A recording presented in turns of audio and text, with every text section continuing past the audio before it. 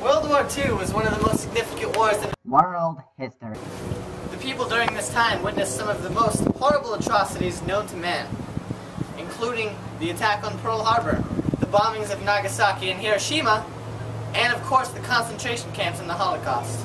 Though the war is often remembered for its catastrophic death toll, what many forget is that World War II was a war of attrition. France was occupied for most of the conflict, and the English Channel was contested from the beginning.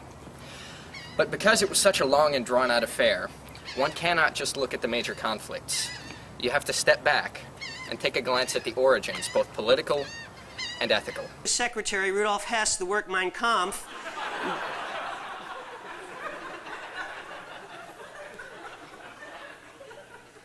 in which he set forth this program for the restoration of Germany to a dominant position in Europe. After reoccupying the Rhineland zone between France and Germany and annexing Austria, the Sudetenland, and the remainder of Czechoslovakia, Shakespeare invaded Poland on September 1st, 1939, thus precipitating World War II. I never knew that before. Okay, Shakespeare remained in Berlin when the Russians entered the city on April 1st, 1945, and committed suicide with his mistress, Eva Peron. He lies buried in the church at Stratford. Thank you very much. That's all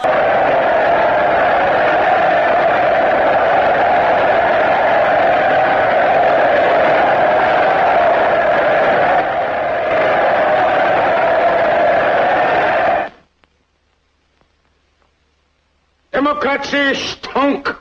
Democracy is fragrant. Liberty stunk. Liberty is odious. Free sprechen stunk. Freedom of speech is objectionable. Romania mit der grootste army in der Welt. Tomania has the greatest army in the world. Der grootste navy in der Welt. The greatest navy in the world. Wir zijn der grootste alles und einer to sacrifice. But to remain great, we must sacrifice. Ah, alles und einer Strutten tighten the belten. We must tighten our belts. World War II all started out from World War I. It's ironic how the war to end all wars started in one of the most bloody wars in history. The Treaty of Versailles was a complete failure. It stated that Germany had to pay reparations, must have no more than 100,000 men army, no navy or air force, and basically blamed World War I on the Germans and the German people. This, instead of fixing the problem, just made the Germans even more angry, especially a young war veteran named Adolf Hitler. After World War I, Hitler was in the hospital from an injury. His job in the army was very dangerous because he had to run through crossfire to deliver messages to different trenches, German trenches of course. After out of the hospital, he joined an upcoming political group in Germany called the Nazis. Hitler was very charismatic and used this to rise to power, but also the fact that Germany was in deep economic doo-doo and did not have a strong leader might have contributed to this rise to power as well. Hitler! Hail! Hail! After Hitler's rise to power, he started going against things that were stated in the Treaty of Versailles. One thing he went against was militarizing Rhineland. He sent troops marching right through Rhineland. France, of course, was outraged. In the Treaty of Versailles, it says that if Hitler or the Germans come and militarize Rhineland, then France has full right to go and wage war onto the Germans. But the British held them back. The British went to the French and told them they should not do anything because they don't want to start a war at this time because they just got out of World War I. I'm Hitler and I'm militarizing Rhineland. Ha ha ha ha! Mein Kampf, more like mein swing! After signing the Soviet Non-Aggression Pact, Hitler invaded Poland on September 28, 1939. This is the invasion that sparked the war, dragging France and Great Britain into the conflict. Mine, Poland, mine! Poland! I don't care!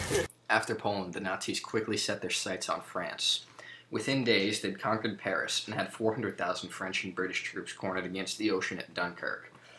But Britain's shiny new Prime Minister, Churchill, quickly ordered everything that floated into the English Channel for an evacuation. 340,000 of those troops were successfully evacuated using a combination of military craft, lifeboats, pleasure cruisers, and fishing boats. Help! Help! Help! Help me! Help! Don't worry! I'm here to save you! Help. Thank you! France itself was taken under Nazi control. The state was divided in half, with the south placed under a puppet government known as Vichy France, while the north remained occupied. Hitler began a two-front war with his invasion of Russia, violating the non-aggression pact he signed earlier. Stalin's paranoia turned out to be a boon, as the dictator expected this invasion. Stalin was further aided by an early winter, which is ironically the same thing that halted Napoleon's Russian campaign. In December of 1941, Stalin's troops successfully repelled the Nazis and turned the tide in the war. On December 7, 1941, Japanese carriers launched a preemptive airstrike on the U.S. naval base at Pearl Harbor. The same day, they also launched attacks on the Philippines and began advancing on British Malaya. Immediately, the U.S. declared war on Japan.